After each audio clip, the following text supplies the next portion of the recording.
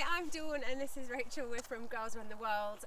We're going to be posting videos twice a week about all things running. If you want to subscribe to the channel, we're going to be covering training, all sorts of things, and I come from a physio background, so some injury work too.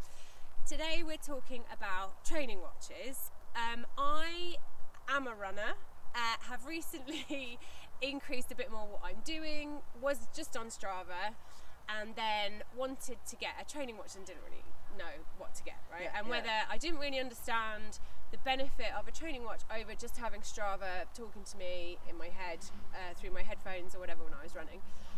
So I ended up getting a very basic Forerunner from Garmin, which I think was perfect for me. So give us some of the basic benefits of a watch. I mean, I think the watch, well, first of all, you don't have to be listening, have your headphones on and listening to Strava.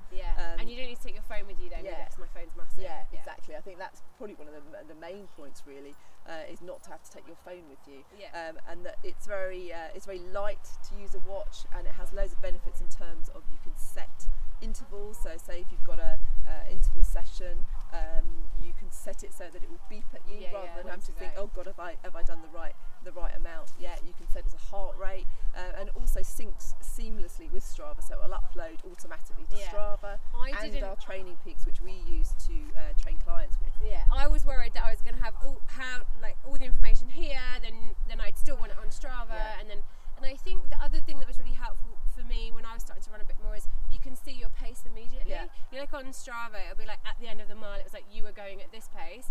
Now I'm a bit more experienced, I've got a better feel for what pace I'm running at. But when I was trying to learn what my first pace was, it shows you just see it immediately, so you don't need to wait that mile until afterwards. That feeling when I'm like, oh my god, this is really difficult.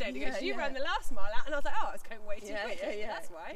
So it's much more immediate, you know. And then I think, as you were just saying, you then become much more tuned into your body and how a certain pace feels. So in the end, you can be wearing your watch and you'll know what pace you're running at without even looking at your watch. I do think particularly the Garmin, when you upload that, it gives you much more information than Strava. Actually, the breakdown is better, and if you're doing intervals, it gives you a pace for each interval, whereas on Strava it sticks either mile or kilometre, depending so you can't break your it Strava. So if you are ever virtually coaching with anyone, for instance, that's kind of important. It doesn't give enough feedback for someone to give you the right kind of coaching advice. So if you are thinking about getting an online coach, I'd say you do really need to invest in that kind of watch, because otherwise you're kind of slightly throwing money away because your coach is not being able to tell you or get enough information back from your training. I started off with one of the most basic Garmins, which I think if you're just running, I think you can spend hundreds and hundreds of pounds. The more expensive ones tend to be